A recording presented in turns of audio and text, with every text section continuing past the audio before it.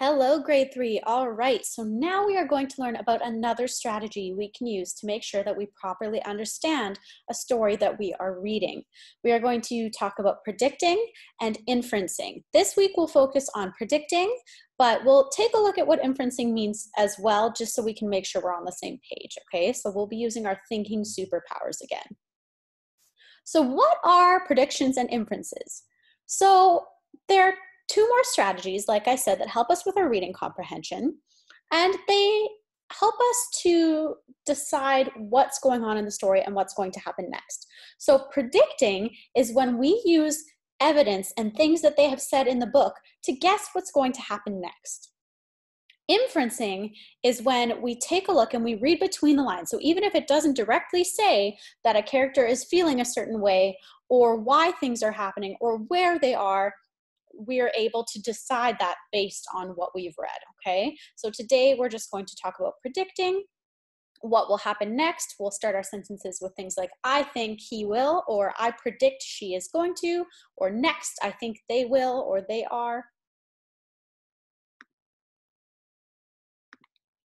All right, come on, computer.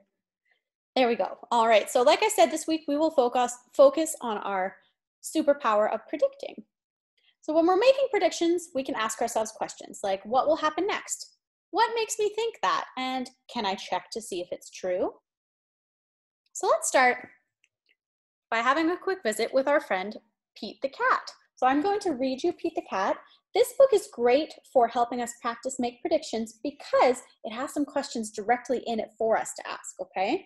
So I realize this might be a little bit flipped, but you'll still be able to see the pictures and see what's going on, okay?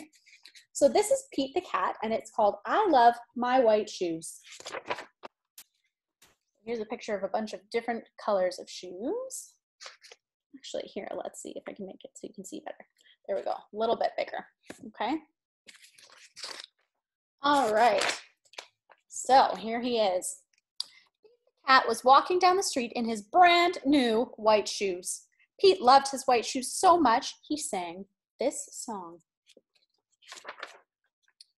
I love my white shoes. I love my white shoes. I love my white shoes. He loves them a lot. You can tell because he put a heart beside them. Oh no. Pete stepped in a large pile of strawberries. Oh my goodness, right with his white shoes. So what color did it turn his shoes? So this is somewhere where we can make a prediction. We can look at the evidence that's already in the story to help us decide what is going to happen next. So he has white shoes and he has stepped in a big pile of strawberries. So it says, what color did it turn his shoes? So in order to decide this, I can take a look and see what color he's stepping in. Strawberries are red. So my prediction is going to be that Pete's shoes are going to turn red. Okay, so let's see what happens. So I asked my question. I said, what color are they going to turn? I decided red, and I said, what makes me think that? Well, the strawberries he's stepping in are red. And now I'm going to check. Look at that, we were right. Did Pete cry? Goodness no, he kept walking along and singing his song because everything is cool. So our prediction was correct. We guessed red, and we were right. I love my red shoes. I love my red shoes. I love my red shoes. So now he's happy that his shoes are red. Oh no. Pete stepped in a large pile of blueberries. So again, we're asking what color did it change his shoes? So let's think about what we used before to help us decide what color his shoes were going to change. We took a look at the color of what he was stepping in. So blueberries, it's even in their name, they're blue. So my prediction would be that his shoes are going to turn blue. Now we're going to check, see if we're correct. They did. Blue. Did Pete cry? Goodness no. He kept walking along and singing his song. I love my blue shoes. I love my blue shoes. I love my blue shoes.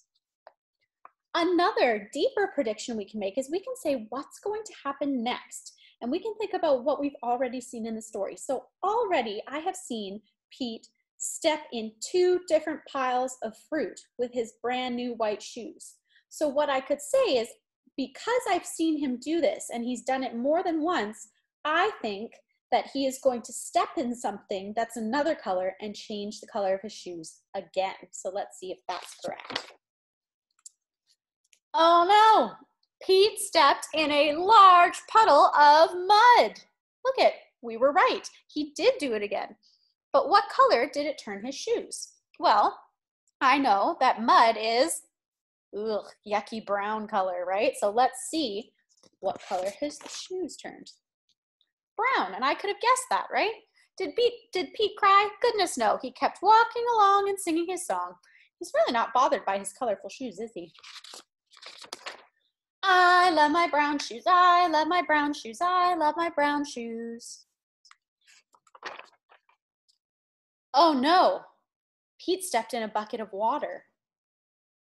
And all the brown, and all the blue, and all the red washed away.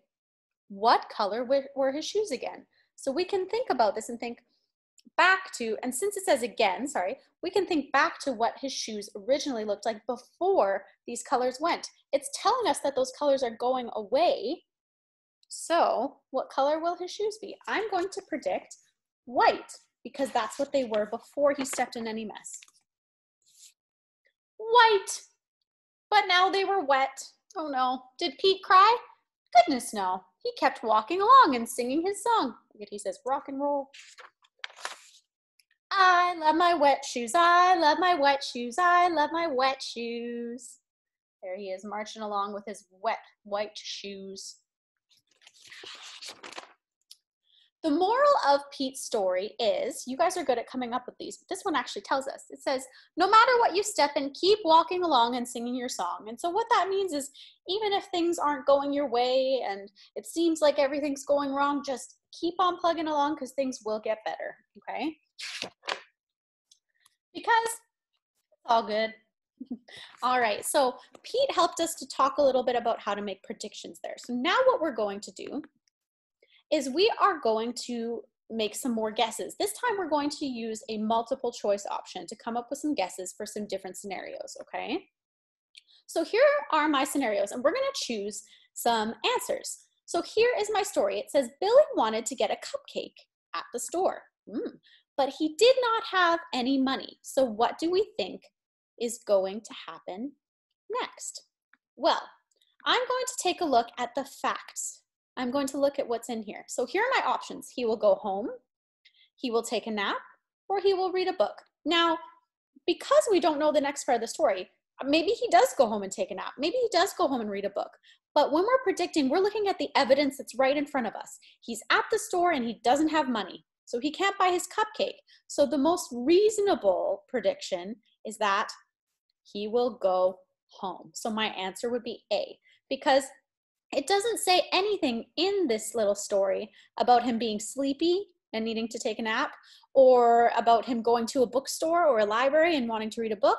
They're talking about how he's at the store and he can't buy what he wants, so he will go home. Let's take a look at this next one here. Jan was playing outside. Then she felt a drop of water hit her head.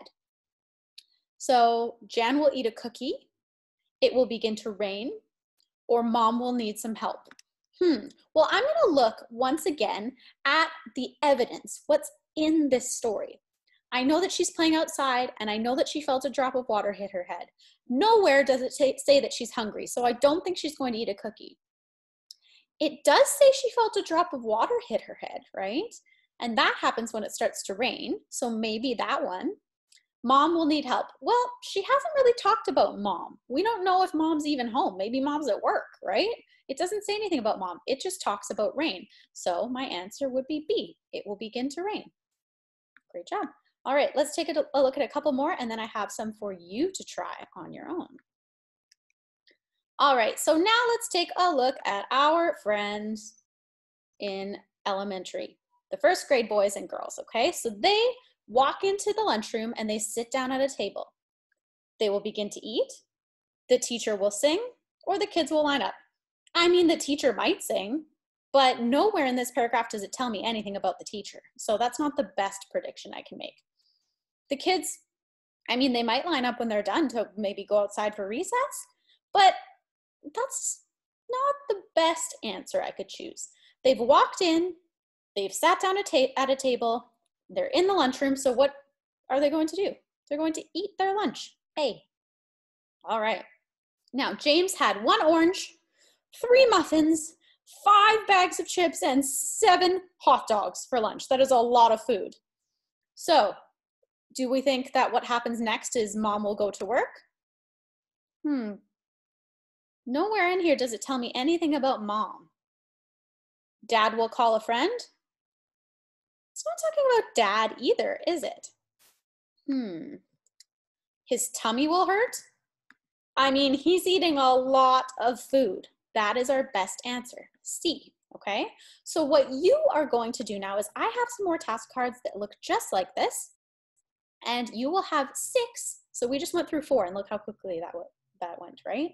You will have 6 that you need to choose the answer for, okay? So you're gonna use your prediction superpowers, and I'll read them out loud to you just in case they're tricky to read, and then I'll show you how I want you to write them down. Actually, I'll show you that first, just in case you're listening to me while you're choosing your answers, okay?